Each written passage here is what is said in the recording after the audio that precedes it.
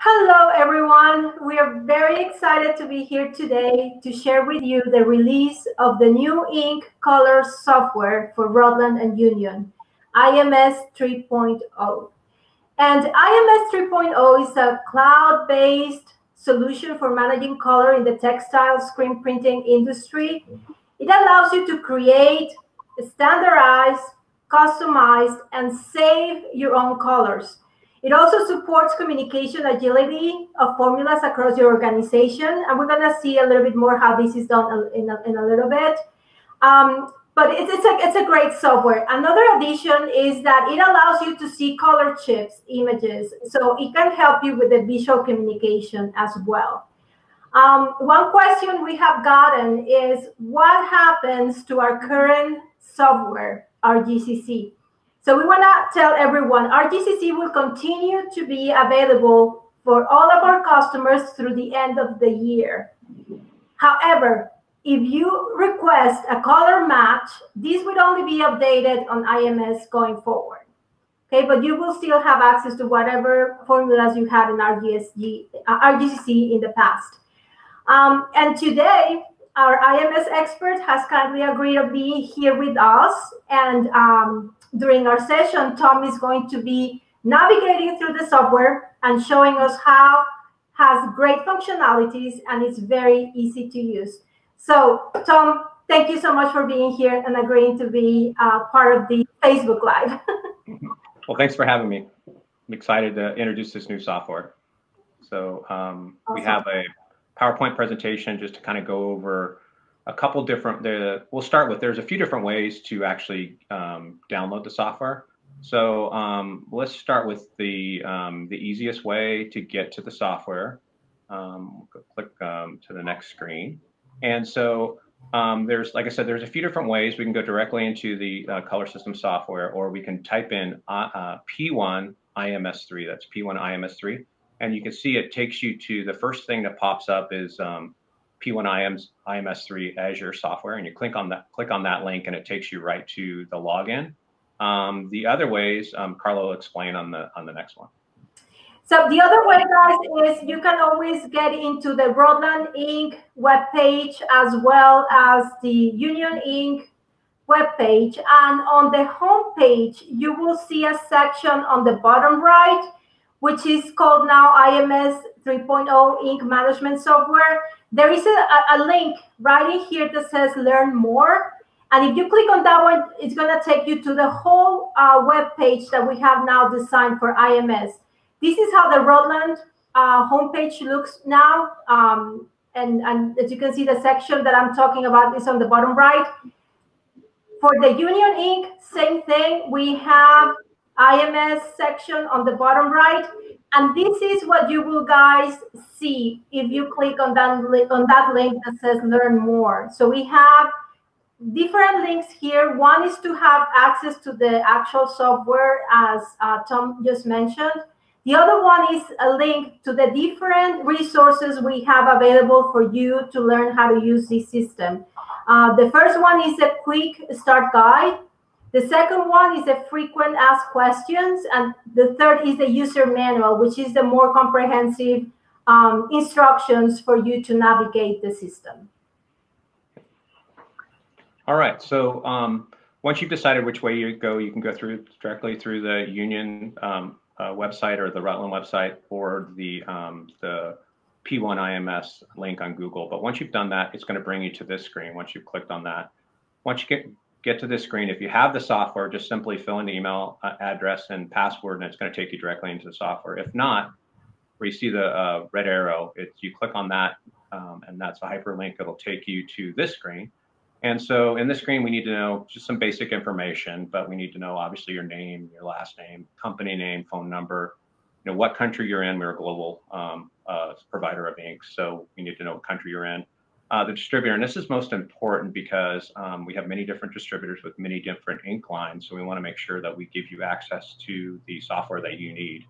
And then something simple is just your email and password. Yeah. And so once you've filled all that out, you're going to get to this next screen, and somewhere in the body of the letter, you're going to have this. This was one that I filled out. So it's my name, Avient, your phone number, your email address, and then the link on the bottom. Once you click on that link, it'll take you to this next screen. And it's simply just click on the download. And what it'll do is it'll download the software. It takes a few minutes. And the next screen will show you, it's going to drop this IMS3 icon on your desktop.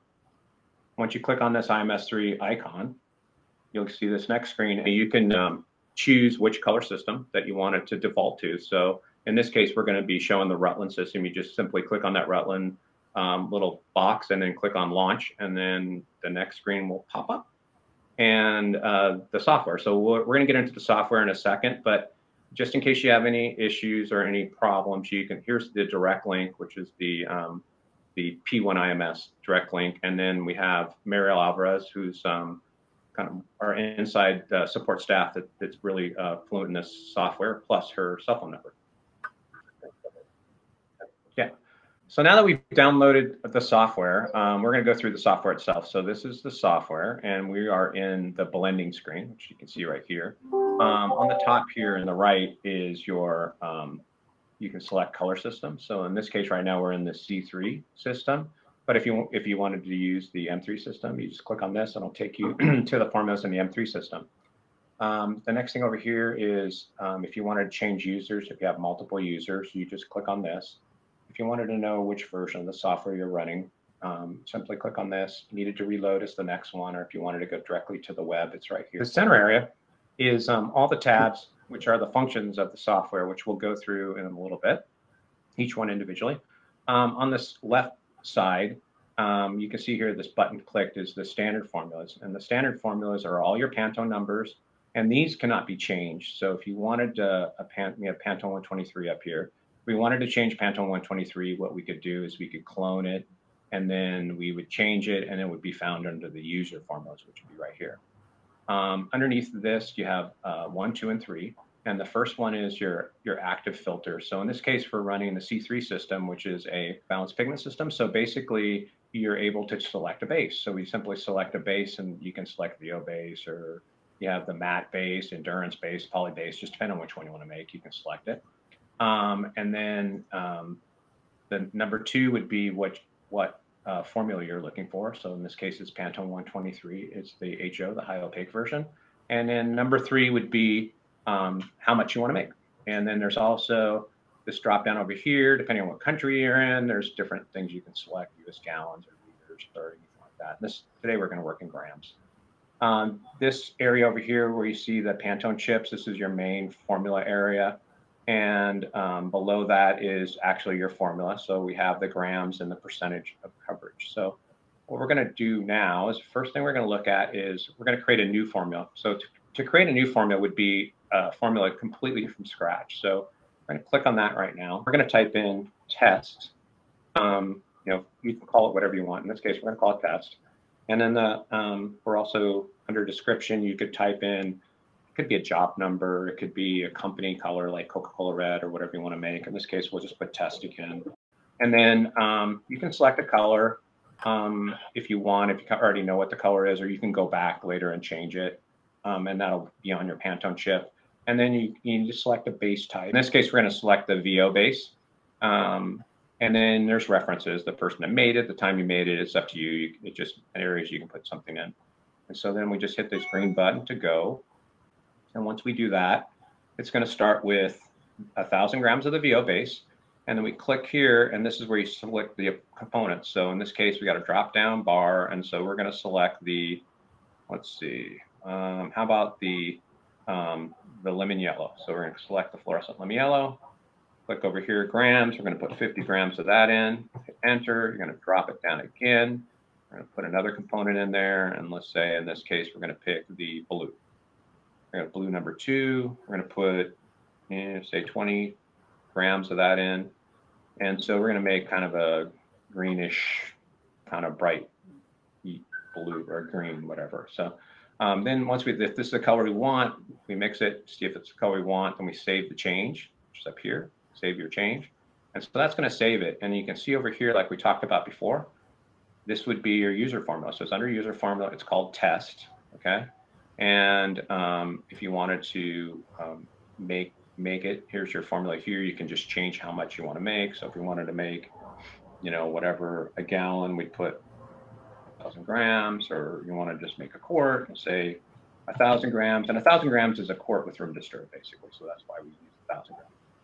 So that's how you make a new formula. Just a so now clone formula is probably the one we do more often. So we go under our standard formulas, click that, take us to our standard formulas, and you pick the color that's closest. So in this case, we're going to work with Pantone 123. So Pantone 123, the customer likes it, but they want it to be a little less kind of red and a little less yellow. So what we'll do is we'll clone the formula. Click over here.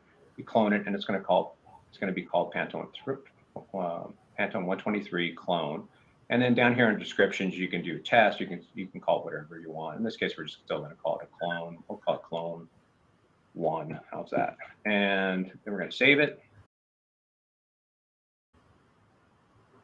And then we're going to make some adjustments to this formula. So we know it's pretty good, but it's a little bit, we want to back the yellow off a little bit. So make 50 grams of that. And the red is a little too red. So we're going to do 2 grams instead of 9 grams. So let's do 2 grams. That's 20 grams. Let's do 2 grams of that. And so we've made it, this is the formula. It looks good. And now once again, we save it. And then as you can see, it's under user formula again. Here's the description, clone number 1, and we're going to make 1,000 grams. We'll save that. And so here's your formula for 1,000 grams. So now that we've done this, let's say I want to print this out. So there's a couple options for printing. So there's the one here under the just standard print formula. So this is just going to print just basically on an 8.5 by 11 sheet of paper, and it's just going to have this information on it for your formula. Now you can connect this to your job ticket or whatever, and it would be the formula. The other way to print is the one that most people do, is print to label. So you just click on this label one, and you can see the drop down, and this is exactly what the label will look like. So it's going to have the description of the color system it's in, plus it's going to have the formula right here, and when you made it. Now you can change all this if you want. If you just want to have the name of the formula, you didn't want the date, you can change it, just up to you, however you want it. Up here you'd select your printer. What we recommend is a zebra printer for this. Most people have zebra printers in their shop. It's the one you use for UPS labels, and it's the perfect size for this. And you print this out, you put it on your side of the quart, put some clear tape over the top of it. Next time, instead of pulling the formula up, it's right on the side of the bucket, and you can mix it. So that's what we recommend. So the next thing, I work in Southern California. I have a lot of people with shops on this side of the border and in Baja. And so we have this custom order, and we need to send this to our shop or to somebody that's subcontracting it out. So we just click on this button. I want to email it, and we use Outlook, but depending on what software you use for your email, it would pop up here. Click this button, and it's going to go create an email, and all you have to do is type in the person that you're going to send it to. I'm going to type in Ray Smith, and boom, I'm going to send him the formula. So he's ready to go. So that's the way we kind of create a formula and print a formula, and we can send a formula. Talk about calculating a formula. So you have a big job. Let's go back to standard formula, standard Pantone formulas. And let's still stick with 123. This is what we've kind of been doing. And we can do a drop down here. So click calculate. A couple different ways to do this. The one we're going to work with first is this print area. And so what you do is I'm going to print 10,000 prints, and it is a 10, which is 100 square inches. Now, if you have RIP software for your direct to screen or your film output device, whatever, the black space on your film positive or the ink that goes down on your screen, it can tell you how many square inches that's putting down, and you could just type that directly on here, and that would be more accurate. If not, you can just pick kind of the square inch area, and you can figure out what the percentage coverage is. In this case, I'm just going to say it was a square the 10 by 10 square, 100% coverage. And then what we do here is you pick what mesh count you want to go through. So let's pick a 330, and see down here the batch is 14.6 kilograms. But let's say we wanted to run it through a 110, and you can see how much bigger it is. You're going to make basically almost 50 kilograms to make it through 110. So it's nice that you can see the different mesh counts you go through, and it also thread diameter. Some threads thicker or thinner, so we put that into the calculation as well. There's other ways to get it. So you have the weight per gram. This is probably the most accurate, but it's probably not the one people use unless they really need to get pricing down. And so what you do is you weigh a piece of fabric, and then you print the ink on the fabric. And before you send it through the dryer, when it's still wet, then you weigh it on the fabric again, and you subtract the amount of ink from the fabric, and that's how much you'd put into the calculation, and it would tell you how much ink you're going to use on the job. And then you have the inch calculation as well. So that's how you do the calculation screen. And then the last thing is a blending screen. So we have a couple different products out there, but the one that's used the most is a scale. So if you want like a semi-automatic machine, and so what you do is you connect the software to a Satori scale, and once you hit the blending screen, I don't have anything hooked up to it, so it's not going to work, but it would take you to a dispense screen, and in that dispense screen, it would say, I need, 752 grams of the matte base, and once you put 752 grams of the matte base, it'll make you go to the next color, and once you put 140 grams of the white, then you can go to the next color. If you have 110 grams, it's not going to let you go to the next color until it's accurate, or if you have too much, it's not going to let you go to the color. And so this way, anybody can make a color match. It just it's like a semi-automatic machine. We have automatic machines as well that run off the software. So that's it on this blending screen. The next screen would be the setting screen, which is pretty kind of straightforward, but we'll go to the setting screen. So the general screen is the one you're going to use the most. So if you are a Rutland user and you use our Zodiac water-based system and you want to open up the Zodiac software, you'd simply click on Zodiac and you go to apply change and you click on that. Once it clicks on that, it's going to shut down the program. When you open the program back up again, it will open up in the Zodiac program. In this case, we'll just still keep it in the Rutland. The other options we have, because we're a global company, you have different languages that the software is written in. So you have English and German and French and Spanish, or whatever. You just simply select which one you want.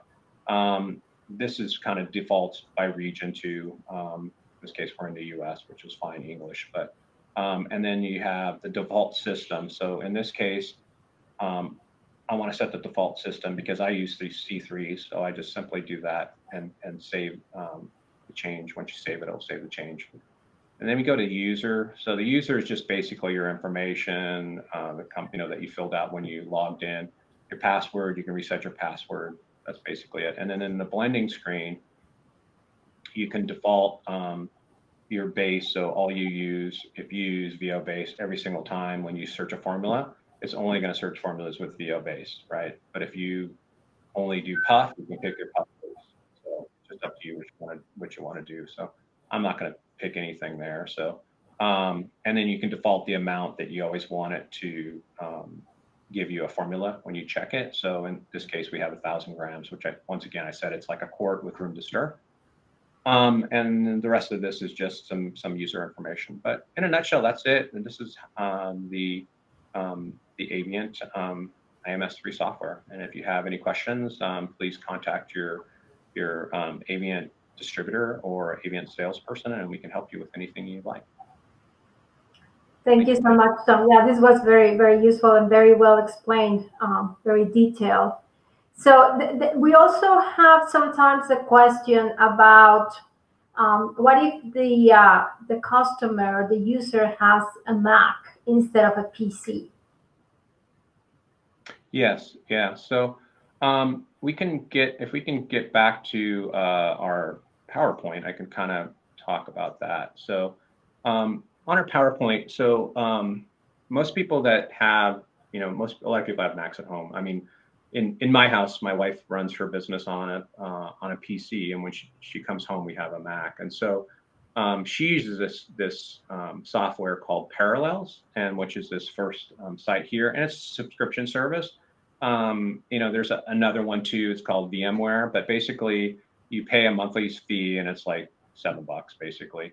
And you log onto their server with your Mac, and you basically have a virtual PC. So you can run all your PC programs and stuff like that on it. I also researched this, and here's a link to an article that I read. And Oracle has this virtual box, and there's a free download, and also a free download for Windows 10. So if you just click this link, it takes you to that article, and it shows you how to download that. But these virtual PC programs were developed for people that have Macs, and there's a lot of gamers, like my kids play a lot of games that are only on PCs, but they have Macs, so they use these virtual PC programs, and our IMS3 software will run on it. So this is a good way to run it without having to buy a PC. Oh, that's a great tip. Yeah, absolutely. And guys, if you want more information on the links, I mean, you can find them here, but you can always contact your account rep, and they would also help you have this information.